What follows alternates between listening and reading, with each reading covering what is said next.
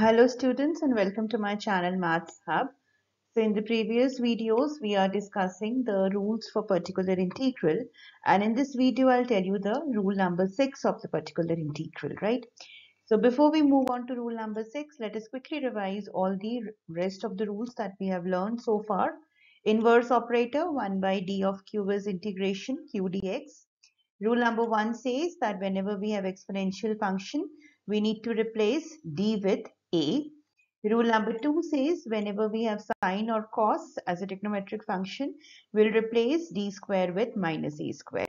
And then the third case is when we have sine hyperbolic or cos hyperbolic functions, we'll replace d square with plus a square. Then rule number 4 says that whenever we have powers of x, then we will always expand fd. We'll take it in the numerator and we will expand it in descending orders of d. And we need to retain only those terms of d till the power exponent m, right? Whenever the order of the derivative exceeds the exponent, the derivatives will all become 0, right? Then the fifth case that we have discussed was whenever we have a product function and in the product we have one of the functions as exponential, then the exponential comes out and we replace d with d plus a. And then this operator works on the function v. So whatever is your v function, accordingly we will solve it, right? So now I'll tell you about the sixth rule, case number 6. So whenever we have a linear term in our fd function. So we know that if this a is not there, if it is simply 1 by d, then it becomes an integral. Now when we have a linear expression as 1 upon d minus a times q, then how does it get open? It is e to the power ax multiplied by integration q into e raised to power minus ax dx, right? Now sometimes it might happen that we have some product, many linear terms are there in our product, right? So we can take the help of the partial fractions and we can split up the terms like this, and then we can split up the particular integrals, and then every term in this will get converted to this integration formula, right? So I'm again repeating, 1 upon d minus a into q is e raised to power ax into integration q into e raised to power minus ax d. Right? So let's try to apply this on a question and let's see how much we understand the rule. So we need to solve d2y by dx square plus 9y is equal to secant 3x. So on the right hand side, solve. I am assuming that you will be able to solve the homogeneous solution. So in short, the auxiliary equation will be d square plus 9. So when we convert this into an algebraic expression, we'll get m square plus 9 is equal to 0. So m comes out to be plus minus 3 iota. So I'm not elaborating this part because I am assuming that you understand it, right? And you will be able to calculate it. So complementary solution will be e raised to power 0x will become 1. So we simply get C1 cos 3x plus C2 sin 3x, right?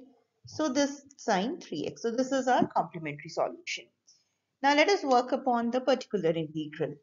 So yp is, let me write it over here. Yp is 1 by d square plus 9 into secant 3x. So now here you can see that the right hand side function is a very different function and we don't know a direct rule for this. So in that case, what does the method says? That you convert the denominator into linear factors. So we can see that the factors are plus minus 3 iota. So we can write this term as d plus 3 iota into d minus 3 iota, right? Multiplied by secant 3x. So now this is a product, so we can convert this into partial fractions and we can write this as a upon d plus 3 iota plus b upon d minus 3 iota, right? And when you apply the partial fractions, you will find that a comes out to be minus 1 by 6 iota and b comes out to be plus 1 by 6 iota, right? . This is applied on secant 3. So I can take out 1 by 6 iota common, and I can arrange these terms as 1 by d minus 3 iota minus 1 by d plus 3 iota into secant 3x. So you can see that I'll get two particular integrals, right? 1 by d minus 3 iota into secant 3x and 1 plus d plus 3 iota into secant 3x. So now let me take one of the terms and we will see how to get the other term. So I'm solving the first term, 1 by d minus 3 iota into secant 3x. So according to the rule, it says that it will be e raised to power, what is a? A is minus 3 iota.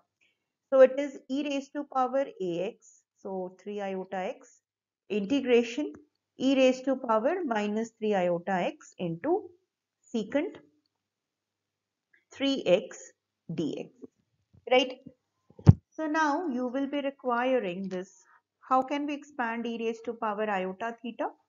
This is basically cos theta plus iota sin theta. And if we have e raised to power minus iota theta, then it is cos theta minus iota sin theta, right? So we will use this concept. So this is e raised to power 3 iota x integration.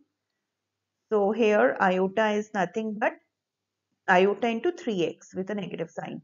So this will become cos 3x minus iota sin 3x, and what is secant 3x? It is 1 by cos 3x, right? So we get this as e raised to power 3 iota x integration. Cos by cos is simply dx minus tan 3x. Or instead of writing tan, I can also write it as sin by cos only, right? Sin by cos 3x dx. So now let's take the integral. So this is e raised to power 3 iota x.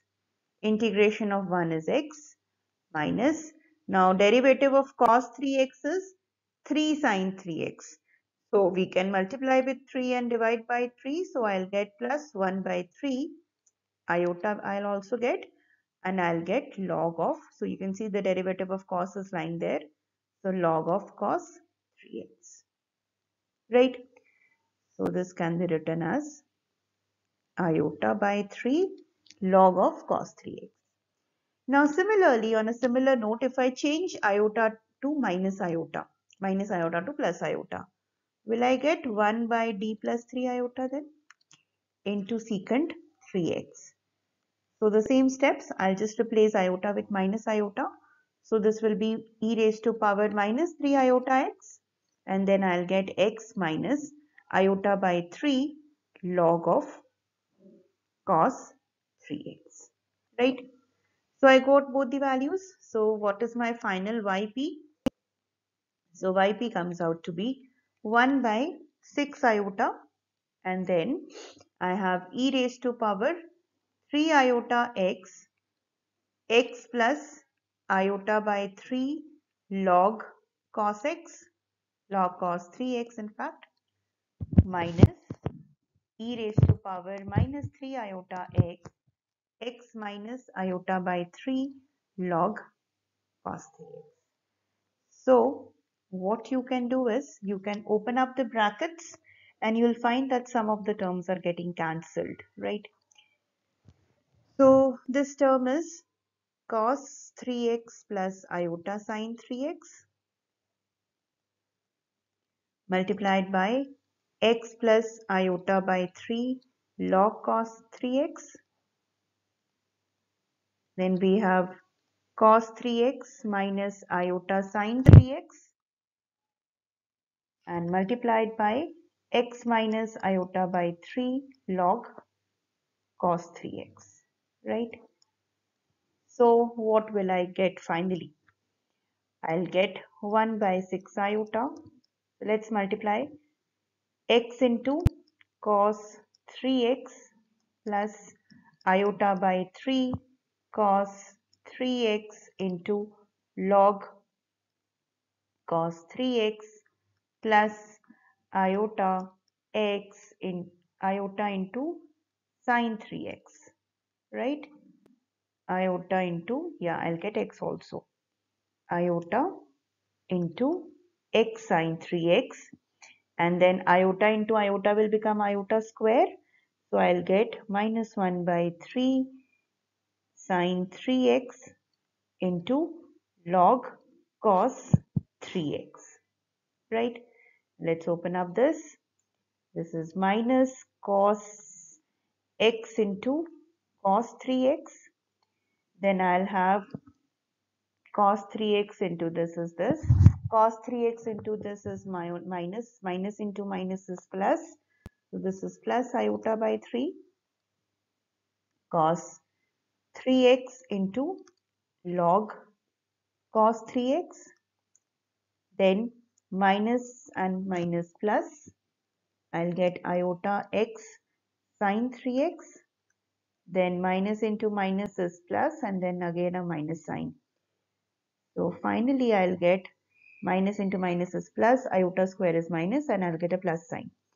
Plus 1 by 3 sine 3x by 3 into log cos 3x, right? So now let's cancel out the terms. This gets cancelled. This gets cancelled. That's it. Iota will also get cancelled, right? So finally I get 1 by 6, 2 by 3 cos 3x into log cos 3x, and I'll get 2x sine. So even I can cancel out this 2. So I'll get 1 here. This gets cancelled and this gets cancelled too. Right? So finally, your answer comes out to be y is, the general solution is c1 cos 3x plus c2 sin 3x plus, I can multiply the terms, so it is cos 3x log cos 3x divided by 9 plus x sin 3x divided by 3. Right? So I hope you have understood the method, right? So do try these problems and do let me know in the comment section whether you were able to solve it or not, right? In case of any doubt, do ask in the comment section. So if you like the video, do hit the like button. And those of you who have not subscribed my channel, do subscribe my channel to get the latest updated video. Thank you so much. Believe in yourself and you will be able to succeed.